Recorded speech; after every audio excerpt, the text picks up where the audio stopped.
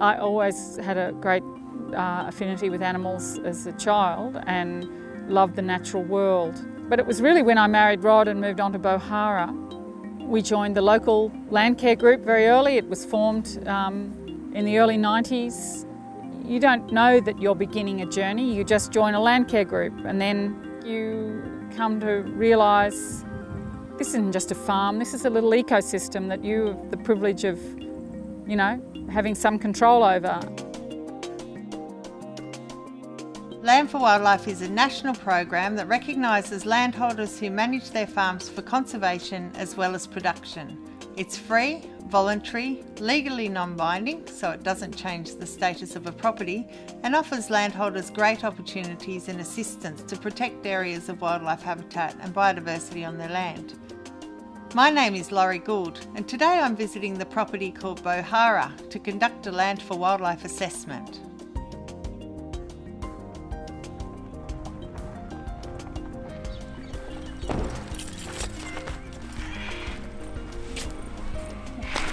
Jenny. Lori. Hi. Good to meet you. Finally. Hi. Rod. Lori, how are you?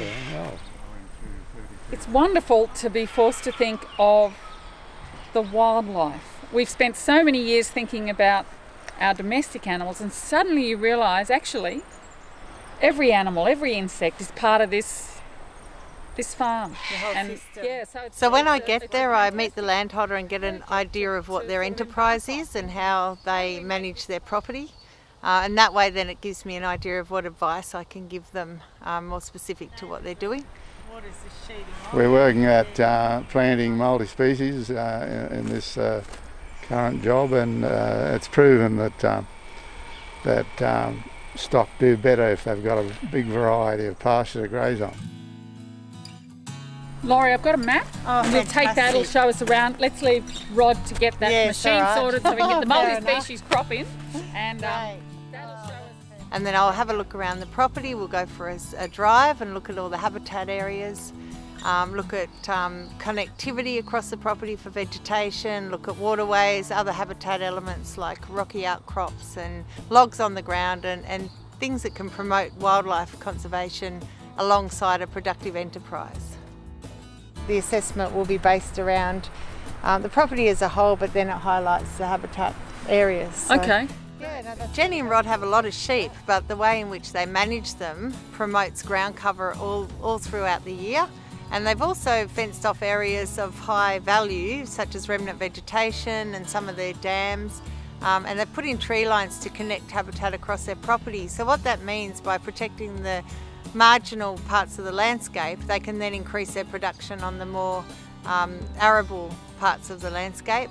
Yeah, so this is a really good spot to stop, because if you look out there over the rest of the landscape, you can see the remnant vegetation connectivity, all the little patches, and it comes right up here through all these paddock trees and then up to this area up here which is fenced and protected. So that's exactly the type of thing that we're looking for when we do an assessment. It certainly is of high quality. And then of course the native grasses in the paddock that are coming back after the rain. So yeah. When you get, you know, specialised expertise on your farm, you're taught to notice things that you mightn't have noticed. And they come onto the farm and they think, that's a good habitat there. I didn't know that. So you're exposed to a whole lot of knowledge.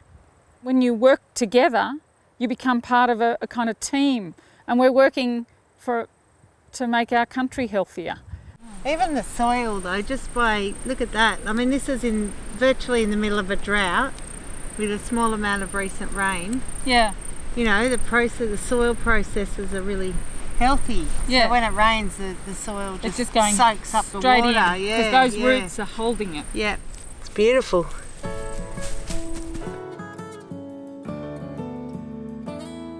The clarity of that water is because there are never any stock around the edges, I'm assuming. Is that it? Well, it could be. It's just got a good area that's filtered before it gets here. So it's a good grassed over area, and as the water runs down, it gets filtered. Okay. The system's functioning. You know, you've got the plants and the insects and the bacteria and everything that you need to be working properly. Even just that plant there has so many dragonflies on it. It's one stick. Yeah. It's got a whole bunch of different dragonflies just there. Look at them across. They're incredible. Well, I just really like being out talking to farmers. I've been doing it for well over 20 years.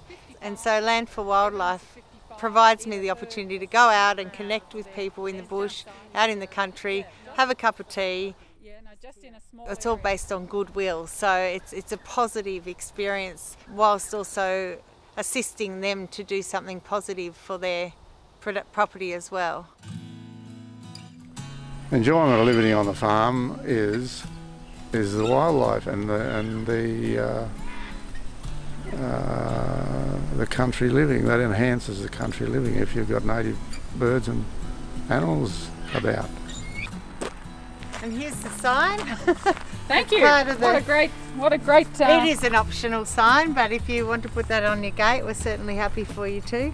Well, we'll put it on the gate proudly. I mean, there's no legal obligations. It's a voluntary agreement that we put a signature on to say, look, we're part of this. We want to be part of the solution, and so I can see no downsides to it.